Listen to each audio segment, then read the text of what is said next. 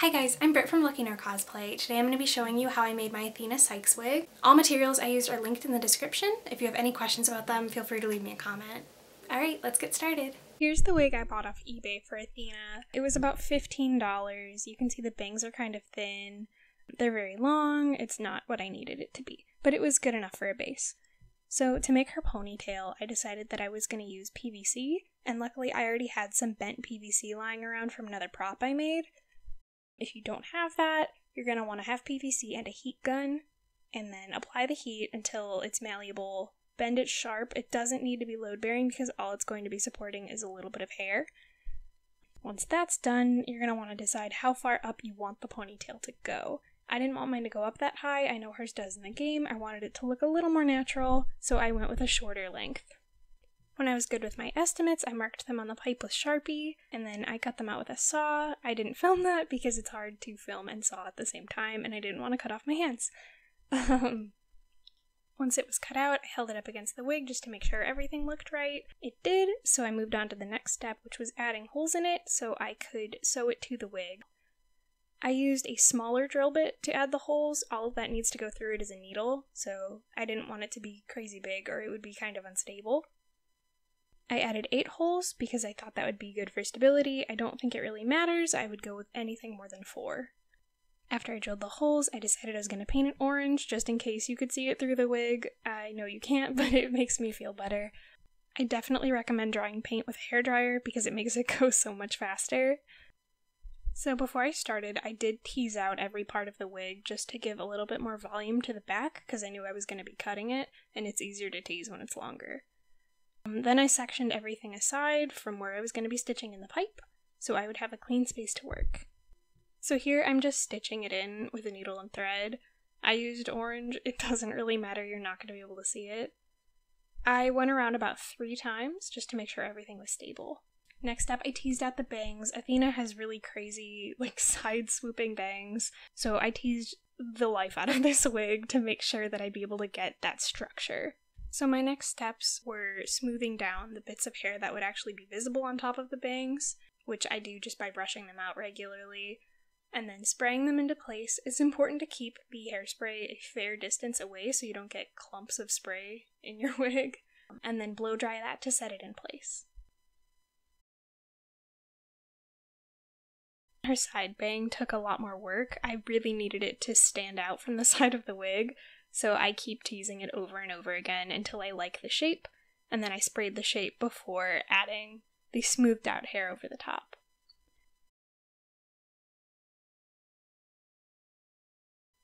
With something like this, it's not an exact science, so I just kept pressing the shape when it was still just teased hair and no smooth hair.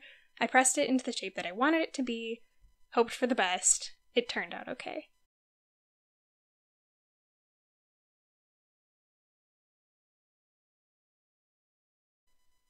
With this, I kind of wrapped the bangs under, so you can't see the raw mess of hair on the inside.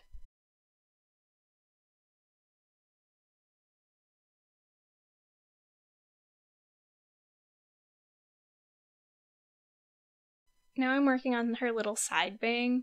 This one's not too complicated. I just fluffed it out a little bit, smoothed the hair over it, hairspray, repeat.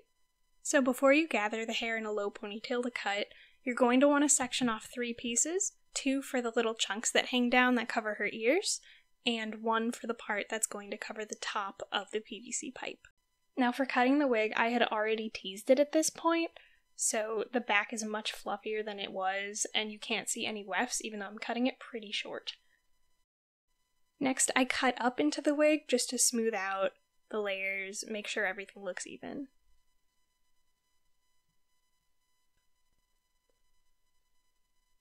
After the wig has been cut, you pull the hair that you sectioned off in the center of the wig over the PVC pipe, and you're going to lock that in place with a ponytail.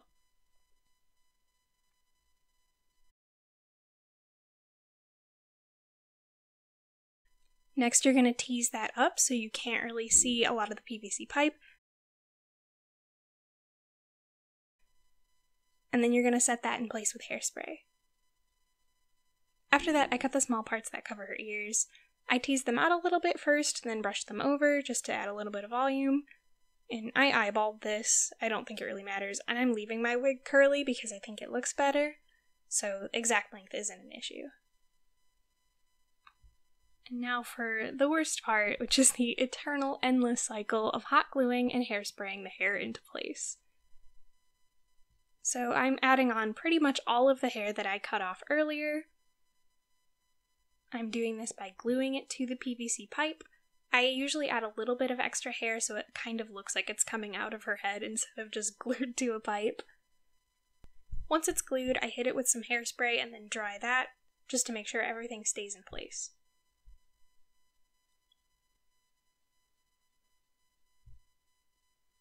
And this process was pretty much rinse and repeat. I ran out of hot glue, so I decided to wrap everything up with a ribbon that I had and call it a day. So on the second day, I started with the bangs.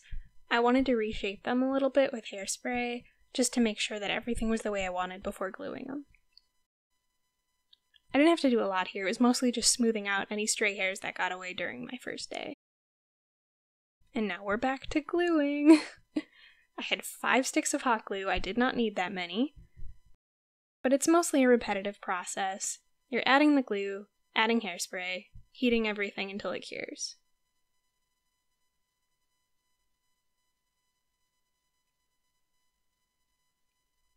I decided to use the ribbon again just to keep everything a little bit extra secure, and then brushed it out to remove any hair that wasn't properly glued in. After I was happy with the fullness of the ponytail, I wrapped an extra piece of hair around to cover the ribbon, and everything was good to go. Now I'm adding tacky glue to the bangs. My glue is dried on the top, so I have to add it to my finger. I mostly apply it to the bottom inch of hair, just to make sure that everything stays in place and nothing is going to fall out when I move. I set that with my blow dryer. It takes a bit longer to dry than the hairspray, so just be patient. I added a lot of glue to her swoop on the side. I needed it to be really, really stable.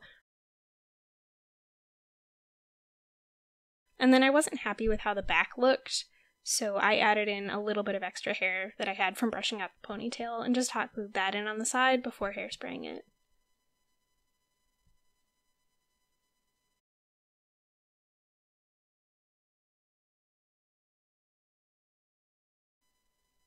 Then I just trimmed it down and made sure it matched with the rest of the style.